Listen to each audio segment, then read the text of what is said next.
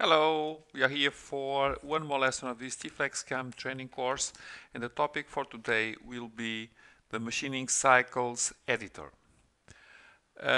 This function exists to maximize the built-in capabilities of a CNC center. So we have a lot of machining cycles already supported inside the TFlex, but we can also allow to the user to create his own machining cycles.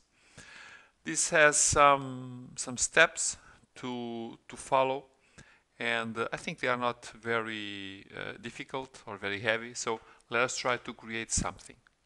So to go inside this editor, we need to go to this function inside the CNC menu, machine cycles. Okay, we get this dialog box, and this dialog box has three main tabs divided in primary, comments, and additional properties. These main properties, the primary, it's used to specify the name of the cycle, the parameters, the type of the cycle, and basically is divided in three groups: the announcement, the definition, and the end. We can have a cycle only with the definition instead, and there is no need to have the announcement and the end. Okay, this is more or less easy, and we will see them right after. Then in the comments we can add some comments to each of the parameters that are inserted, and we can specify additional properties. So let us try to create something. I will call whatever I want, so I will say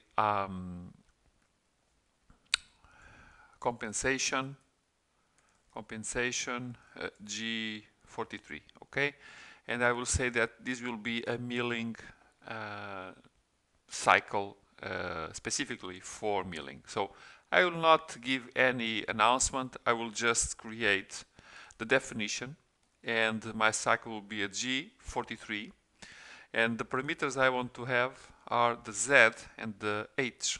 So Z for plan, the plan where the compensation will take effect, and the height for the compensation. We can have repeated cycles or not. I will not give them. And I will put this into the list. Okay, I will save it already for now, and I will say G43 milling. So save it. And now comments. So they are identified on this definition dialog box. So Z, I will call it plan, and the H, I will call it height. Additional properties, I will insert these two things. For example, G56, for example, S2000, and then the M08. This is to start this cycle, and to end I will say M09 and G28. So simply, do you want to save it? Yes. And the cycle, it's created. It's as simple as that. We will see in our next lesson how we can call and use this user created cycle. But I think this is very straightforward. You can explore a little and play with the different options and the different cycles you may need or you may want to create, but I think it's quite easy to implement and to understand.